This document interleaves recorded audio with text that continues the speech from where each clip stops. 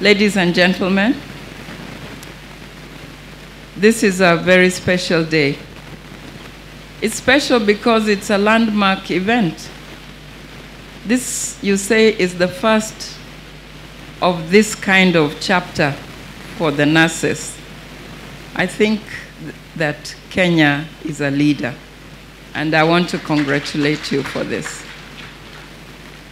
My association with ECSACON began way, way back, maybe close to 20 years ago now, when, as a communication specialist, I was asked to edit the ECSACON story. And so I know the ECSACON story very well. So I think it was one of those things that you say it was ordained to happen, that I would be here today as one of you. You have made me one of you. Thank you so much. But, you know, it's not really you who made me one of you. I'm one of you in another very special way.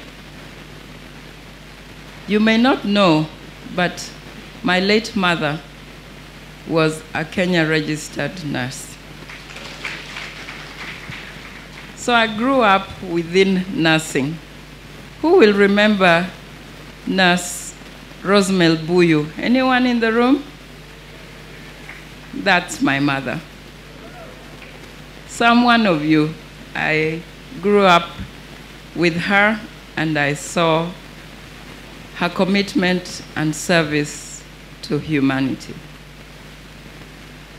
So I've, been sort of drawn towards health and, the closeness with you as the nurses. It was preordained. But it gives me joy because I know that nursing is a calling, or at least it should be. I know sometimes people choose professions, or you end up in a profession because somebody else put you there, or because you think it's an easy way to make money or to gain some importance or anything else. But at the end of the day, nursing is not possible unless you're committed to it, unless you take it as a calling. So I just want to encourage you, as you serve humanity, to always remember that it's really not about you. You have such an important role, as Governor Otichilo pointed out. It is a very important role. It's noble. Not only are you making up the majority of the health workforce, but you're vital to the process. Because when you're not there, lives are lost and people despair. So it's so important to serve with complete dedication. This week, we have been visiting a couple of counties. We started off on Monday here in Kisumu, and yesterday we were in Bungoma. Today, I have a team that has gone to Kakamega, and we're visiting the cancer facilities in these counties, because cancer is becoming such a menace. And just realize that the number of people who are dying because of cancer has really increased, and we need to know why, and we also need to address it.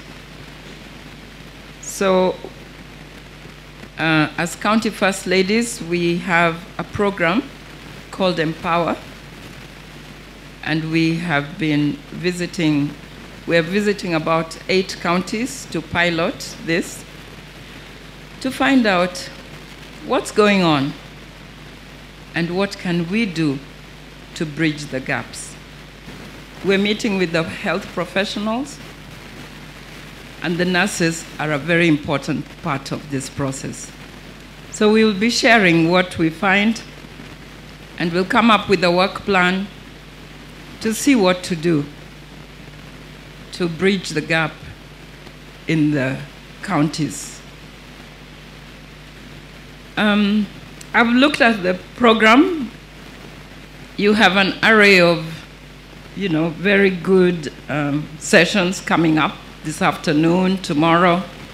It's really exciting. And I just want to encourage you to participate, to learn. Life is a learning process, so learn as much as you can. It equips you to serve even better.